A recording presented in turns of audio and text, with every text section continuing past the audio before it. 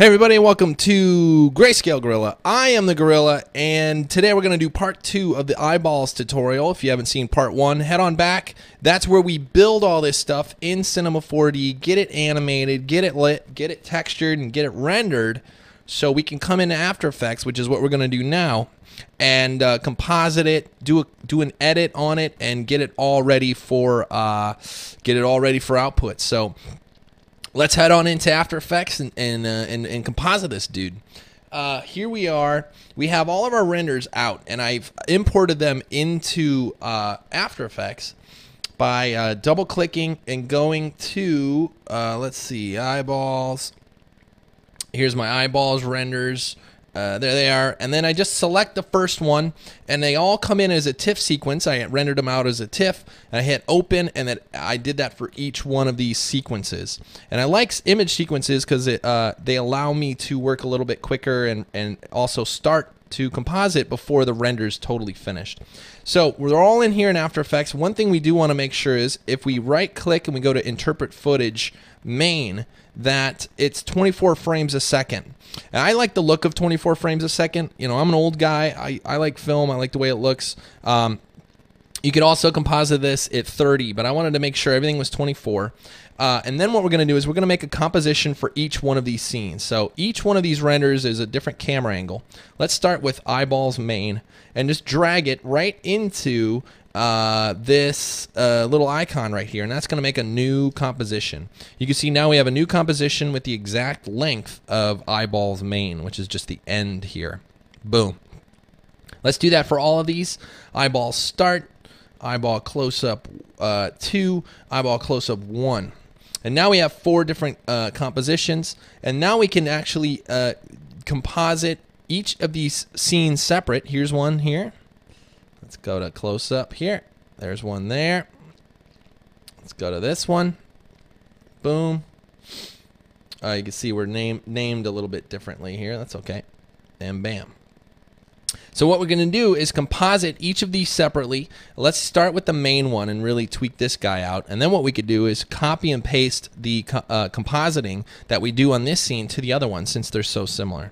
So one thing I want to do is something I do all the time. First thing is add a new adjustment layer right there, and then come into our effects and presets. I don't think we'll need character stuff, so let's squish that out of the way.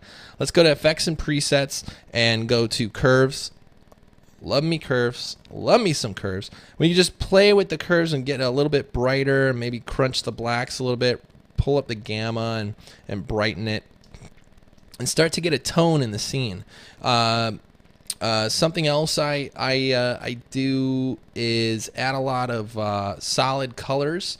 So we could go to glow, and I use Knoll Light Factory all the time. This LF glow gives me a nice glow. This is something I picked up from my buddy Anthony. I always got to give him a shout out because I stole this right from him. So we can scale this up and kind of play around with the brightness. And this is going to give us some color to kind of tint our scene a little bit. We could probably pull the color down a little. And if we screen this dude onto our scene, you can see we have this nice kind of highlight going on right there. And if we duplicate that solid and rotate the whole thing around, maybe we do amber colors from the bottom. And now you can see we have kind of an amber at the bottom and a blue tone at the top. But of course they're way too bright, so we could just drop these down to like 20–30%. And we're just kind of giving the scene a little bit of atmosphere and also giving it a little bit extra color as well. You can see it's a little washed out, so let's put the curves above the glows there and start to bring our contrast back a little bit by using curves.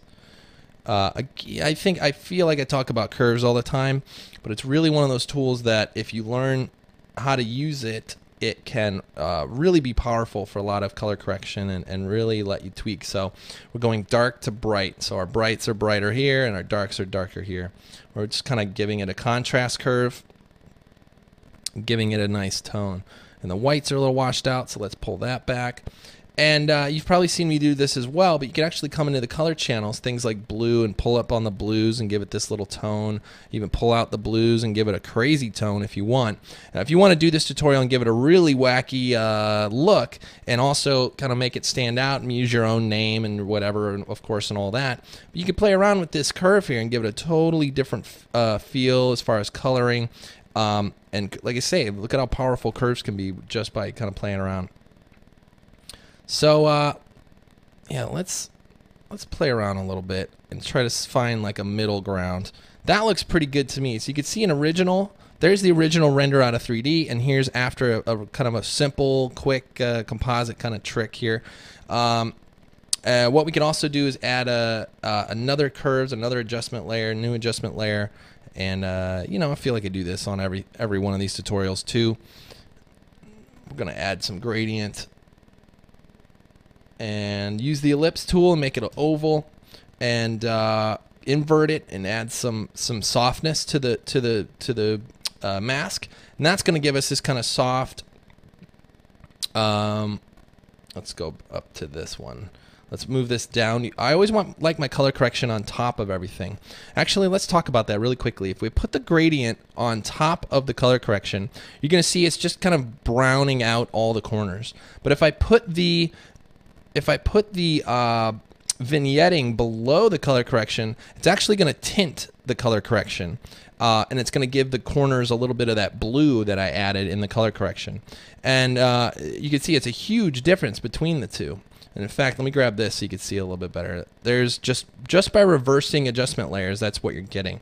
Now, of course, once we add that adjustment layer, we have to tone down our vignette quite a lot. A little goes a long way. But you can see now we're just kind of hinting at the corners and giving this a little bit more focus. So that's our main scene there. And what we could do from here is actually just go ahead and copy everything we did in that scene and paste it into all of our other ones. We still may have to tweak, but at least we're starting from a place that is similar. And you could come into, let's say, eyeballs 4. I think this is eyeball start. Yeah. So that's looking pretty good. That's looking pretty good. It's a little dark on the bottom there. But you can see we have our all of our texturing going on. Our eyeballs filled up. And that's looking pretty good. Let's get this into an edit and see how they all look together. Because it's not until you look at them all next to each other through an edit that you're going to see kind of different color variations and things you may want to change. So if we come into our project, what we could do is grab we can grab all 4 of these compositions. So I just command shift, or I command clicked on all 4 of these, and I'm going to drag all 4 of these into another composition, and a window is going to pop up and say, hey, new composition from selection. What do you want me to do? Do you want to make a single composition? Do you want to make multiple 4 more compositions? Well, no, we want a single comp. We want the dimensional values from the eyeballs main, and I think that is just picking the size of our composition. And do we want to sequence the layers, or do we want them to just go on top of each other? And we actually want to turn off overlap, and we do want to sequence layers, and we hit OK. So now you can see what we have is all 4 comps playing in a row in a new composition. So if we come over here and we say edit comp, boom, we have edit comp that has all 4 of these inside. And of course they're out of order. So let's reorder these. Let's put main comp last, and let's put this is the start, so that's good. Let's make this the start. I'm using shift a lot here to snap to edges, snap to the timeline here. So use shift to handle all this stuff. I think this might be our second edit here, right there. Here's our third, and here's our last. So let's reorder that.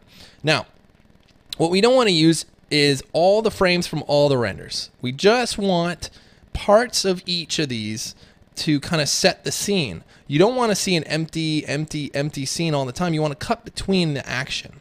So what we could do is we could say, okay, here's the start. Okay, but now all the eyeballs are coming out. That's a good starting line. Let's cut right here. So I'm going to grab the end of our layer and hold shift and snap it right to our playhead there. Now let's go to our second scene, I think the second scene needs to already have some spheres in it. So maybe somewhere around here. And I'm going to grab the beginning again and hold down shift and snap to the timeline. We're going to move that back and also hold down shift and try to snap it right to the edge. So now we go edit to edit. Boom. Edit 1, edit 2. Got it? Let's go to cut 3. Let's go to the bottom. On the bottom, I want to already be a little bit full, and I want to go to where it's all the way full. Like right there is where it should end, but maybe here is where it starts, like that. So again, holding down shift, I'm going to make the edit, and I'm going to squish this back. 1 edit, 2 edit, 3 edit. Now, this works for 3, 4, 5, 6 edits. If you're looking at a 20 edit, 50 edit commercial, my friend, we may want to check out some editing software. But the basic stuff, After Effects goes a long way to do 5, 6, 7 edits. And in fact, I do almost all my editing in After Effects like a fool. And it's mainly because I haven't sat down and learned, Final Cut well enough. And the times that I do need an edit, it's quicker for me to come in After Effects. I'm comfortable here and I could do this. So just a heads up. If you're doing this a lot, you may want to look into some other package. So the end, I think I like the whole thing as the end because I think we trimmed it pretty good at the beginning. So that's the end of our commercial here. Let's do a quick render. I'm going to hit 0 on the keypad and let it do a quick render. And we're going to see how this all looks together. Okay, so here you go. 1, 2, 3, filling up, filling up, filling up, filling up. 4. Now, if we had time, there's something I would like to add. You see how the bottom just barely fills up right here? It just barely fills up, and then we edit out to a fully formed, almost fully formed 5. So basically, the end of this edit is right when this part of the 5 gets filled, and there's like kind of a continuity issue where that just gets filled, and then now we cut, and look, we have kind of a full 5 almost formed. So maybe we come into this render and we wait a little bit longer, or we have one more establishing shot before we kind of get out to the edge. That's one little nitpicky thing that you may want to play with, but that's one thing I'm seeing in this edit that I'm not a fan of. So edit 1, edit 2, edit 3, and then out. Now the end is a little bit boring, right? I would like a camera move on this. That was another thing that we could probably go back into Cinema and re-render out a camera move. But if it's a subtle enough camera move, we could probably do this in the composition itself. So let's open up our eyeballs main comp and add a camera move right from the beginning. So let's grab the eyeballs main and let's hit scale. And let's go to something like, I don't know, right when it ends, somewhere around here. Let's set a keyframe for scale at 100%. Now let's go all the way back up and kind of zoom in. We could just grab these numbers and zoom in a little bit. And 110% or so might be enough. But what that's going to do is give us this kind of pull back feeling. And another thing, and I think they do this in the original spot, they also have a little bit of rotation. So I can add a new keyframe for rotation, hit U to see both sets of keyframes. I'm going to set this to be 0, and I'm going to set this to be something like 3 degrees. So now it's actually going to go back in and in.